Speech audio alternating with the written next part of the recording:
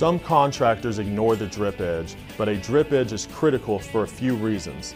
Not only does the drip edge provide a finished look from the street, it also helps protect the property in many other ways. The right drip edge helps protect the vulnerable areas from insects entering the space between the deck and the fascia board. Drip edge also protects the deck from wind-driven rain. First, drip edge improves the efficiency of water shedding at the edges, pushing water away from the building, adding to the protection of the underlying wood.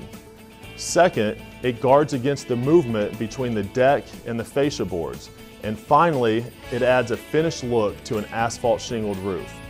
When installing drip edge, you need to understand its requirements and how to install it properly. Now that you understand the function of the drip edge, let's take a look at how to install it. There are 4 requirements for drip edges. First, the drip edge must be corrosion resistant. Second, the drip edge should be applied directly to the deck along the eaves, and then underlayment should be placed over the drip edge.